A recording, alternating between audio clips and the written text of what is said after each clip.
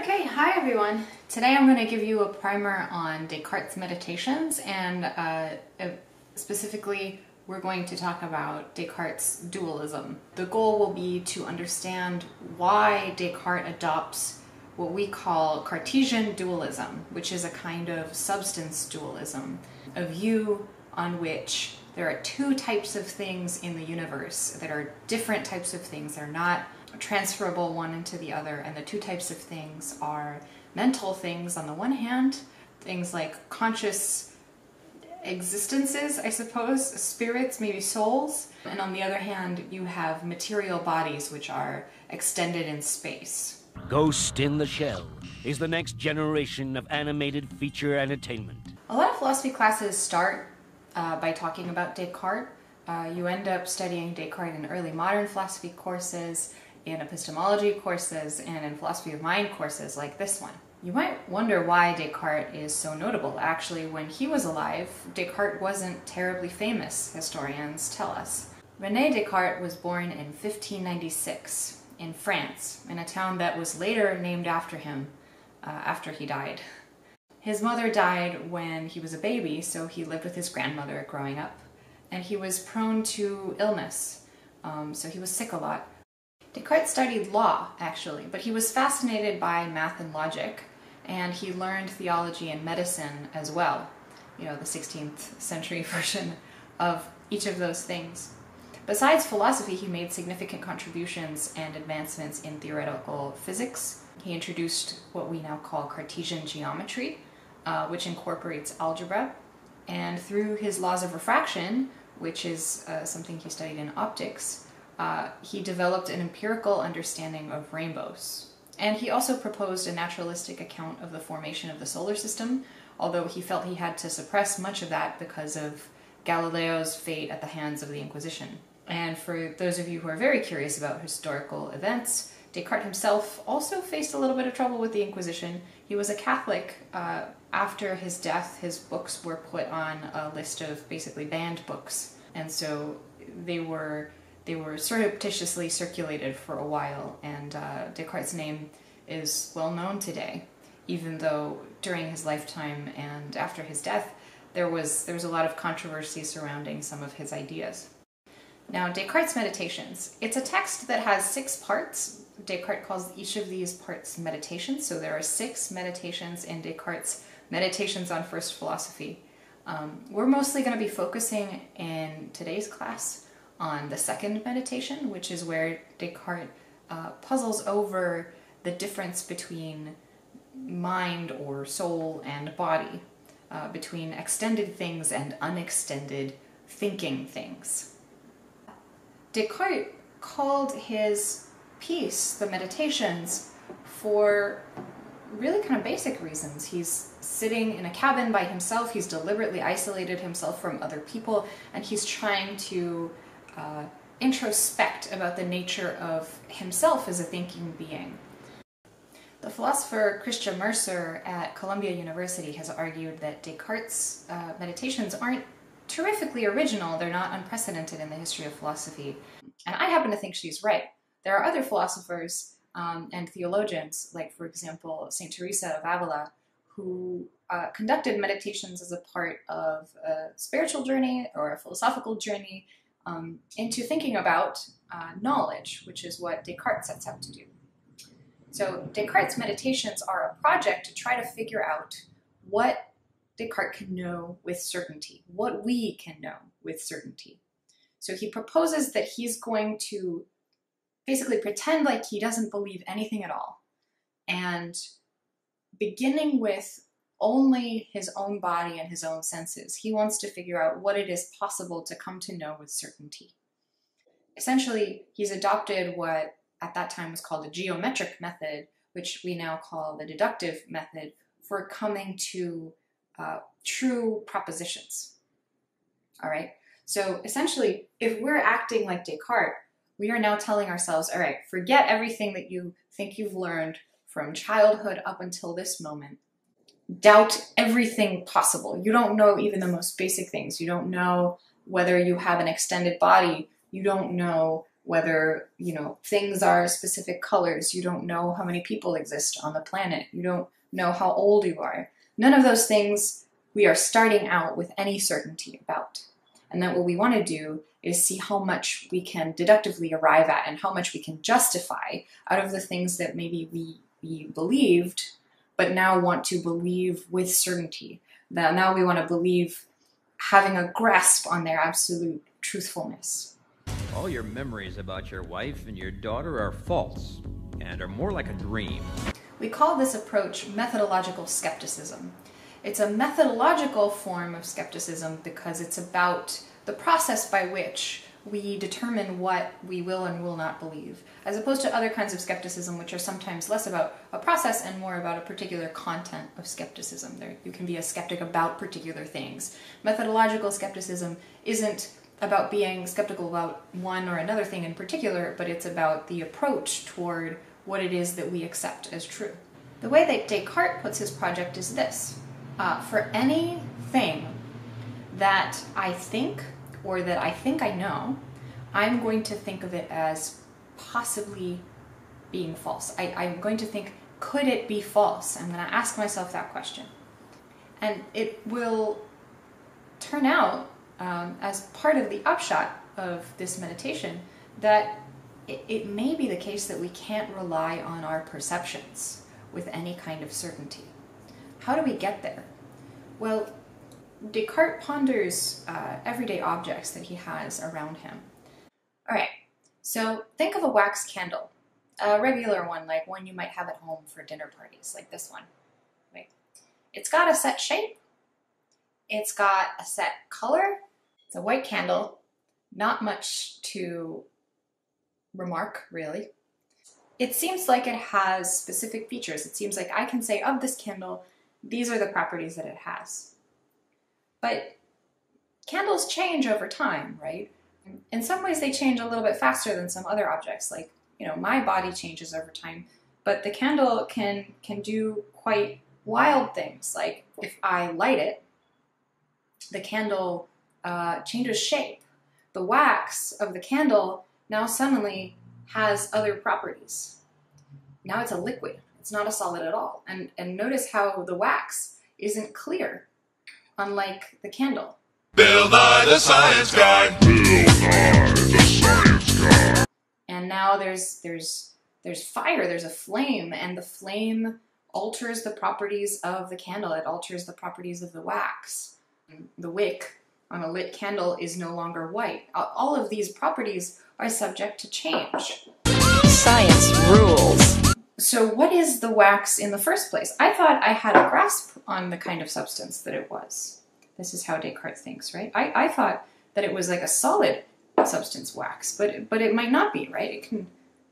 It's got very different properties now than it had just about a minute ago. So what is my perception telling me about the candle at all? Is my perception able to grasp objects as they really are? We're not sure, right? We're not sure that perception tells us the essential nature of things. And so what results is what we might call Cartesian skepticism. Cartesian skepticism has the outlook that we maybe can't rely on our perceptions for absolute certainty about things in the world. Another way we can arrive at methodological skepticism is by thinking about how easily we can be fooled when we're dreaming into thinking that we're awake. Sometimes I've had very, very convincing, vivid dreams where I think that I'm in one place doing one kind of thing, and I wake up a while later only to realize that all of it was inside my own head. It seems like I'm able to trick myself. And we can imagine that if I can trick myself in this way, if I can be deceived by apparent perceptions, then it might also be possible for other beings to trick me. So Descartes begins wondering, well, what about the possibility that there could be an evil demon, he says, that is controlling everything that I see? And so I think that there's a world around me. I think that there are things like candles and walls. I think that candles are physical objects, but really the evil demon is just generating these images in my mind, and I'm asleep, and I will never find out. He could be deceiving me about everything. So I really can't trust my perceptions. I need to be able to think through what it is that I can know with certainty. So here's one core thing that I would like to know. I would like to know whether I exist. Seems kind of important, right? I'm starting to doubt whether there are walls around me, whether there are candles and other objects, whether I have hands or not. Maybe all of that is just a projection. But do I exist? Descartes notes that he has an issue because we can't assume that there are things with bodies or with extension, right? Because we know about extended things, that is, anything with a determinable shape and a definable location, and which can occupy space in such a way as to exclude any other body, right? So candle takes up space. Can't have two candles in the same spot. That'd be cheating, bad physics. But we seem to have bodily attributes, right? I have arms and stuff, it seems to me. But Descartes just noted that our perception isn't fully reliable. We haven't yet established that we can trust our perception with certainty. There are all kinds of cases in which we might be fooled through our senses, some of them more nefarious than others, but basically perception doesn't get us certain, reliable knowledge. And so we only access stuff, as far as we know so far, about our extended selves through our perception. I can see my arm, I can touch my own arm, but all of those are sense perceptions. I can hear, maybe the movements of my hands through space. But again, all of that is sense perception. So maybe I don't know that I exist. But hold on. All right, let's not panic. Descartes thinks he's found an exception to the uncertainty. The fact that I think, right? So almost all of me seems to be extended in space, but what about my capacity to think? Thought is something that I can't separate from myself. That is to say, I can't be tricked about thinking, about whether I am thinking, that is. I mean, think about it. If there were an evil demon that was controlling the things that I saw and the things that I felt and making it so that the reality around me wasn't really there, that demon wouldn't be able to convince me that I wasn't thinking. I mean, maybe he could trick me into believing falsely I am not thinking, but every time that I'm wondering whether or not I am thinking, I am thinking, right? If I think I have been deceived, I am thinking. So no matter what I do in order to ponder these questions, it is an essential condition of pondering them that there is something that is thinking. So Descartes says the following: "So after considering everything very thoroughly, I must finally conclude that this proposition, I exist, is necessarily true whenever it is put forward by me or conceived in my mind." He says a little bit later in the same page, I exist, that is certain, for as long as I am thinking. So you might have heard the phrase, cogito ergo sum, I think therefore I am. Descartes does actually write that, just not in this particular work. He writes it in his Methods, Discourse on Method, which is a different text. But more or less, it comes to the same point. So this is how Descartes puts knowledge of himself as a thinking thing. He says, it doesn't depend on any things of whose existence I am unaware. All right, so whether or not I think doesn't depend on anything else on his view. I have, in a sense, direct access to my own ability to think. I don't have to acknowledge that I have a body in order to acknowledge that I am thinking. Furthermore, Descartes says, he doesn't just exist. He seems to find it evident that he can also doubt, understand, affirm, deny, will, not will, imagine, and have sensory perceptions. He thinks all of these activities are part of his thoughts. So in a way, Descartes is building a lot into the idea of thought, because all of these different mental activities, imagining, denying, affirming, all of those he includes in the realm of things that are thought-like.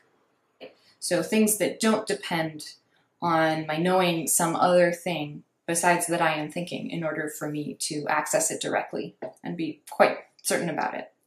Can you think of any objections to this line of reasoning? There's a home exercise for you.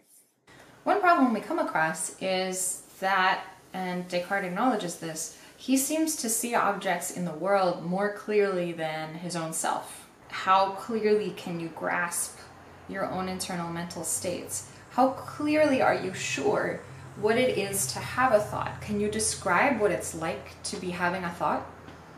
Is it like inner speech? Not quite, right? But almost maybe. But the more you think about it, the further away it gets. Like, what is an internal thought like? Some of us might have mental imagery. We might have colorful internal images pop up in our minds when we are thinking about visual objects. But other people don't. And you might think that even if you do have them, it's hard to describe exactly how they are visual, because they might not identically resemble the objects that you really do see with your physical eyes. And so it seems like the more we introspect, the fuzzier it gets. But my perception of objects like this candle is pretty straightforward. I have a lot of descriptive data available to me. I can say a lot of things about what I seem to be seeing, at least. And I'm pretty sure about what it is, what information is contained in what I seem to be seeing. If I had just the right vocabulary, I'd be able to report exactly what it is that this candle looks like to me. But moving on, our main concern for this class today is to figure out why it is that Descartes concludes eventually that minds and bodies are separate substances. How do we get there? Well, the answer is in the sixth meditation, all the way at the end, once Descartes has concluded his whole loop of introspection and meditation on knowledge. By this point, Descartes takes himself to have shown that the external world really does exist. So he goes through kind of a circuitous route. He ends up first proving that he can know that God exists, and then from there is able to generate a lot of other things that he knows. We won't go through all of that stuff in the middle, but I will provide some resources for you guys to explore that topic should you be curious about it. Descartes describes himself as a res cogitans. What does that mean? Here's Descartes. I am then, in the strict sense, only a thing that thinks. That is, I am a mind, or an intelligence, or intellect, or reason. Words whose meaning I have been ignorant of until now. But he says, I also have a body, a res extensa. So my res cogitans is my thinking self. That's the thing that I know for certain that I have. I'm a res cogitans. I'm a being that thinks. But I also have a res extensa, a body, a thing that exists in space, right? It is extended in space and has spatial properties. How can we exclude the possibility that res cogitans is the same as res extensa? So if we're now sure that all of the things exist that we originally thought, can we then come to the conclusion that, for example, my thinking is just the same thing as my activity through my bodily properties? Like, for example, maybe my thought happens because of my brain. My brain is the thing that thinks. Those two things might be identical. Why can't we say that according to Descartes? Descartes does say the thing that I am fully, when I describe myself as an I, is the union of a mind and a body. But he doesn't think that the mind is identical to the body for the following reason. He has an argument, and I will walk you through his argument. Premise 1.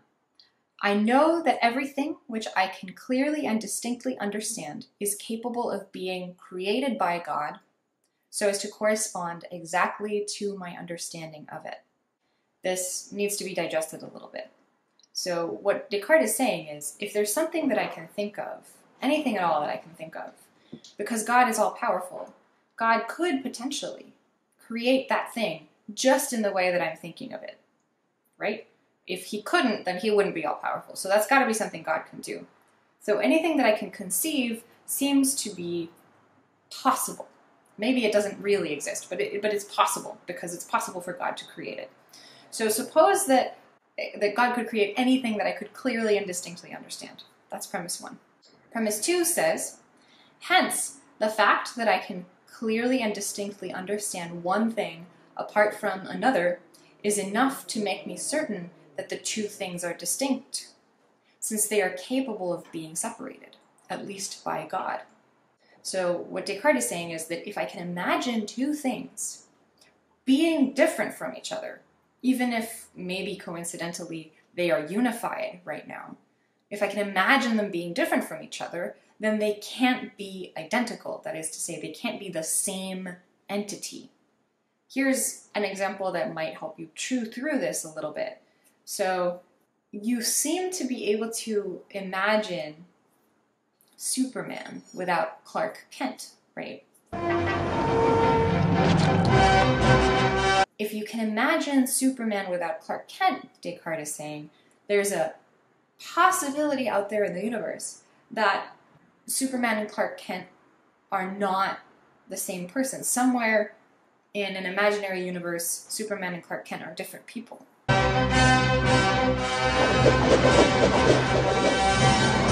That is possible, Descartes thinks, because I can imagine it, and if I can imagine it, then God can make it be so.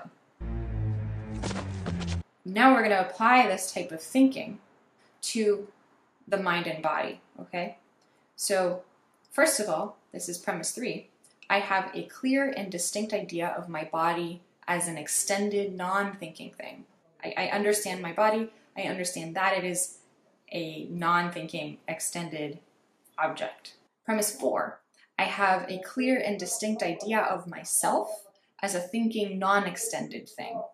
Right? We've established that in meditation too. I can conceive of myself, and the only way I can conceive of myself minimally is as a thinking being, a res cogitans.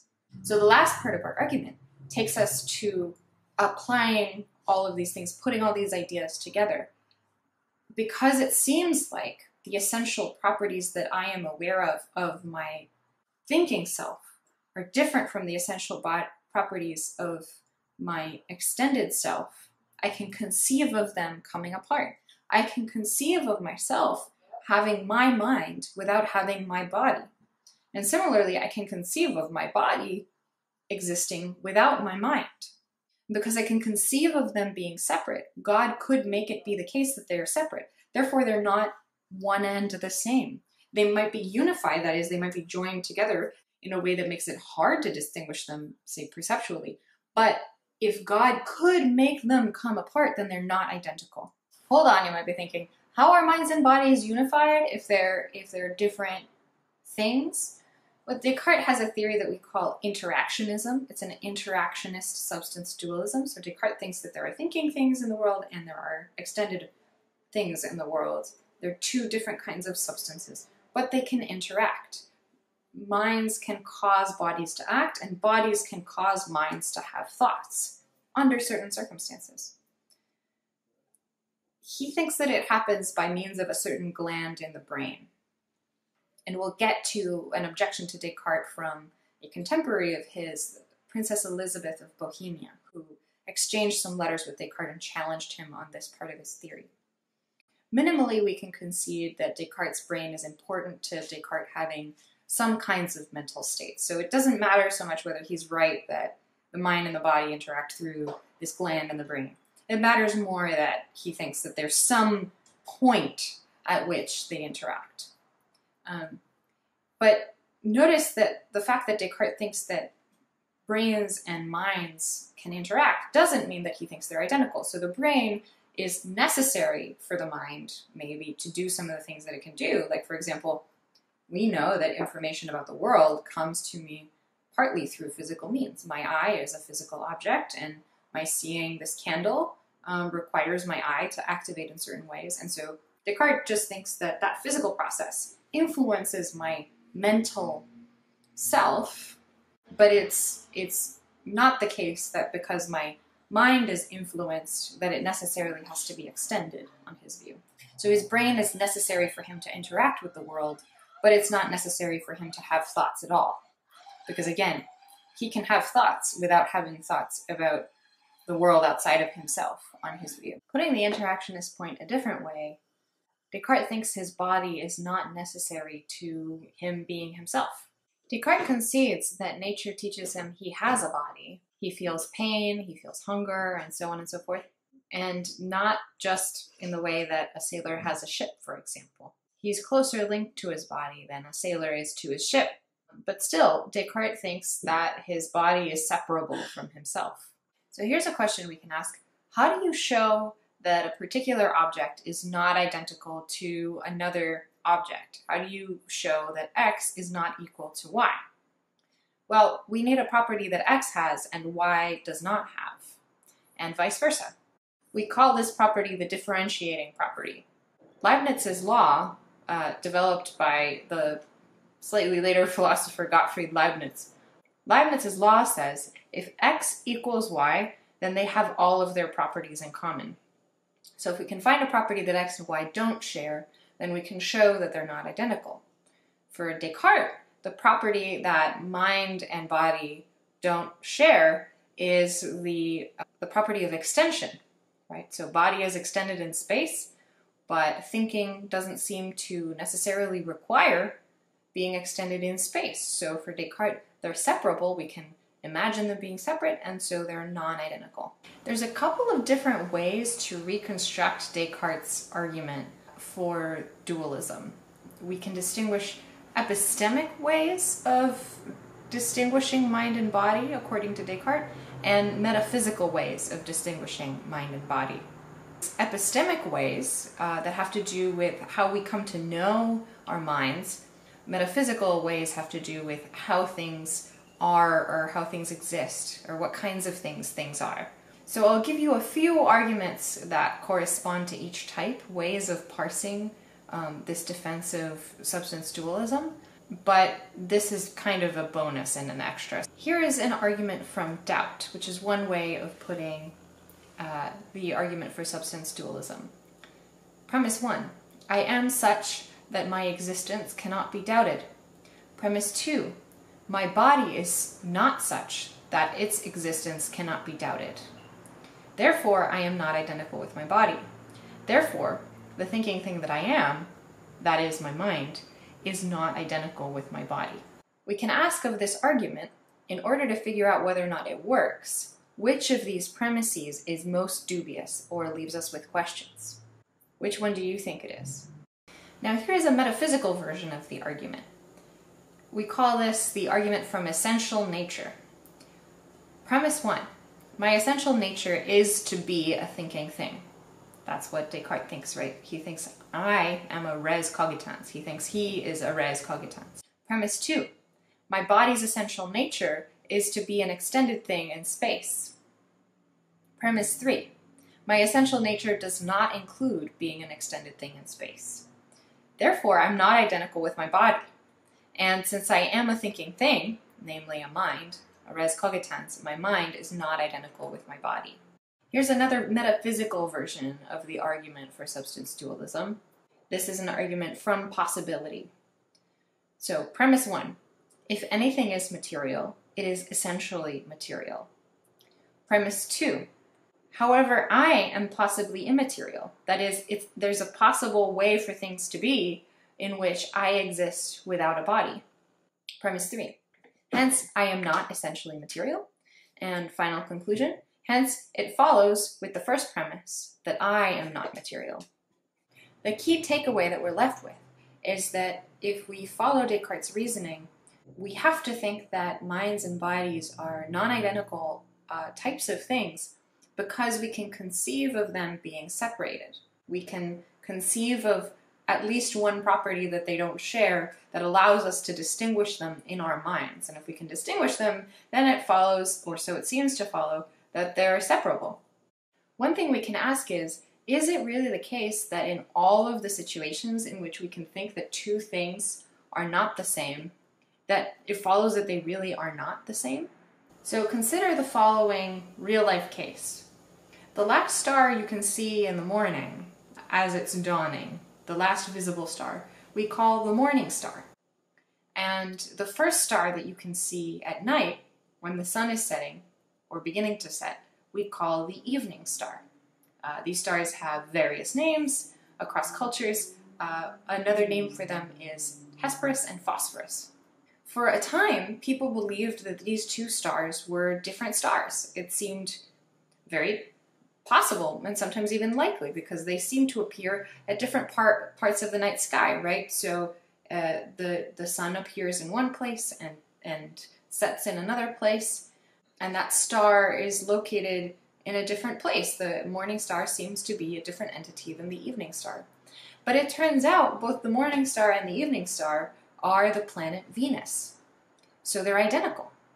But it does seem, doesn't it, that we can conceive that the morning star could have been different from the evening star, right? So does it follow that the morning star is not identical to the evening star?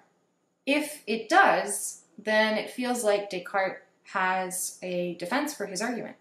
But if it doesn't, then it feels like his reasoning might not apply in every case. And so his reasoning might not apply in the case of the mind-body problem. It might not be the case that just because we can conceive of minds being separate from bodies, that therefore they are.